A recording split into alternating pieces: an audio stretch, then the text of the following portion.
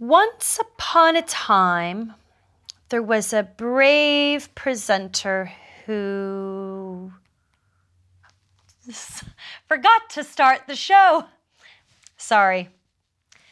I'm trying to write a short story for my friends. We're going camping this weekend, and each of us is going to bring a story to tell. I love telling stories. I think most people do. After all, people have always told stories, and examples of storytelling can be found in every country and every culture.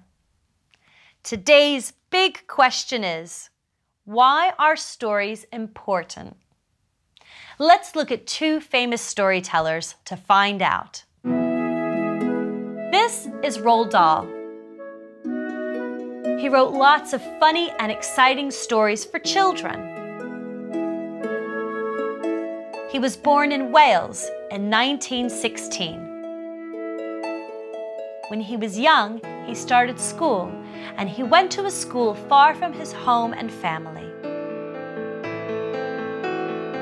He didn't like it very much, but luckily it was near a chocolate factory, and students could try all the new chocolate. Later on, Dahl became a writer. He wrote some autobiographical books like Boy and Going Solo, but he mostly wrote fictional children's stories. Through these stories, he shared his own experiences, and one of his most famous stories is called Charlie and the Chocolate Factory, influenced by the chocolate factory from his school days. Dahl always wanted to entertain people. He loved creating fantastical characters, and his stories let people explore imaginary worlds. Most of all, Dahl believed in the magic of storytelling, and people still enjoy reading his stories today. This is Charles Dickens. He was born in England in 1812. Like Dahl, Dickens wrote stories to share his own experiences.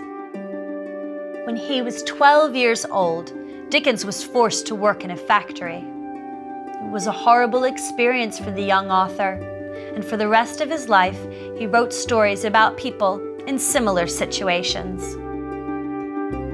Dickens became one of the most popular authors of the time, and his stories, like Oliver Twist, A Tale of Two Cities, and Great Expectations, were read all over the world. Through his stories, he wanted to teach valuable lessons and encourage people to make the world a better place. His novels are still popular today, and they are an excellent record of what life was like in England at that time. I'm still trying to start my story. Now, where's my pencil?